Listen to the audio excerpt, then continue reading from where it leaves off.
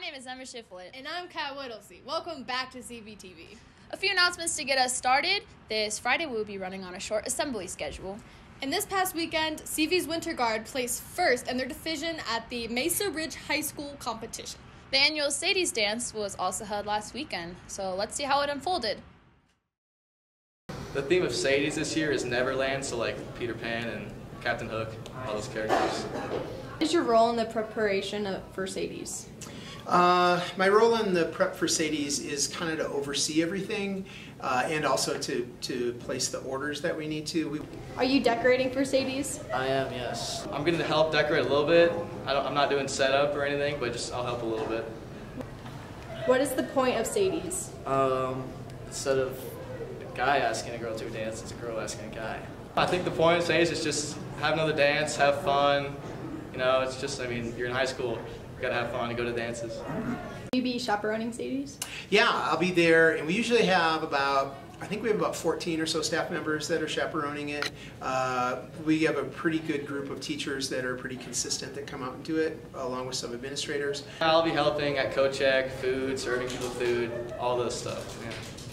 How much time do you typically spend on planning the school dances? We have two sections of student government that meets A and B days, so it's about half the students in it, and we usually have one half of the group work on a particular dance, and they put in probably a good solid month of work at it with a little bit of extra time before that doing some pre-planning. There are plenty of activities and sports at Castleview, some of which you may not even know about. A couple of CVTV staff members talked to Miss Brown-Smith, the coach of CV Color Guard. They learned about the sport and all the efforts that these athletes all put in. Let's jump in.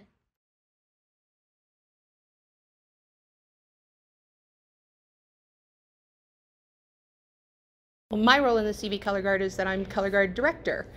I teach Color Guard for both the marching band under Mr. Seller, and then whenever marching band season is done, I continue on with Color Guard in a class called Color Guard Techniques, and then during the winter, we do Winter Guard, so I become the director of the Winter Guard. Well, I think the biggest thing that I would give advice about would be to have a positive attitude towards it. Everybody has to start walking one foot in front of the other. It's the same way with Color Guard. You can't be throwing 7 and 8s on a rifle and a double or a triple on a flag without first knowing how to do a drop spin on a flag. So it takes a little bit of patience also, and there is a time commitment. Just with like any other sport, any other art, any other activity, there is time involved. So it's making sure you know how to schedule both your classroom time, your homework, if you have part-time jobs, things with your parents, and still be able to put Color Guard in there. But the Color Guard part always seems to be more fun. I am the Color Guard captain this year, so I lead the team. I manage practices, run stretches, kind of the go-to person. It is a team of dancers who dance with equipment, so either flag, rifle, sometimes saber, or alternative. So last year we had corners that we danced with, pieces of wood. They were painted red, black, and purple. But otherwise, it's just a dance team that we dance with equipment, and we compete at football games with the marching band or without, depending on which season. I would definitely say come and try it out, just regardless of how you feel about it. Go and just either do flag, rifle, just dance. If you like to dance, even if you don't like to dance, just try it out. But definitely be prepared for challenges and overcoming barriers, but always know that those barriers and challenges will always build you to be stronger.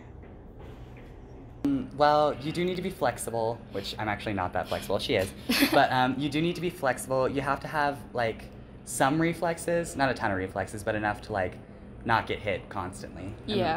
That's about it.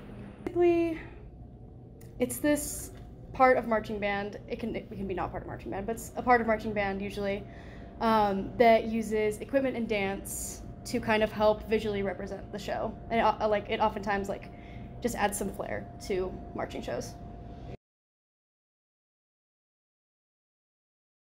For Valentine's this year, the school is continuing the tradition of valograms. If you don't know, valograms are where you pay CV's choir to sing a song to the person of your choosing from one of the songs on their list. Let's take a closer look from the choir students themselves. Sometimes in our lives, we So Valorant is an event going on February 13th where you can buy a carnation or rose. Carnations are $3 and roses are $5. And you can also choose a song out of the list of songs that we will have posted. And we will come around to your classes and sing to whoever you give it to.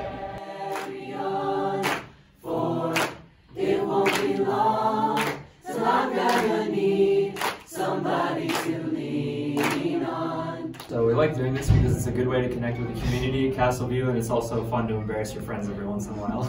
Take my hand, take my whole life too, for I can't help falling in love with you. With Valentine's Day right around the corner, we've put together several Valentine's Day themed crafts to get you in the mood. Let's take a look.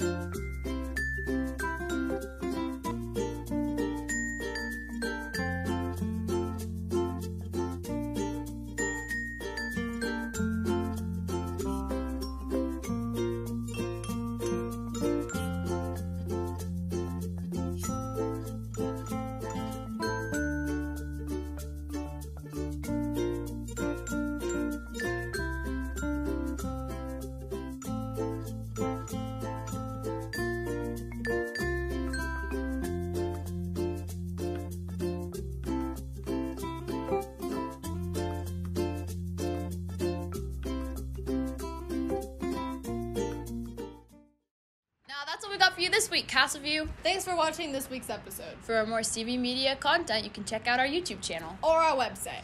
Once again, I'm Emma Shiflett. And I'm Kat Whittlesey. We'll see you next time on CVTV.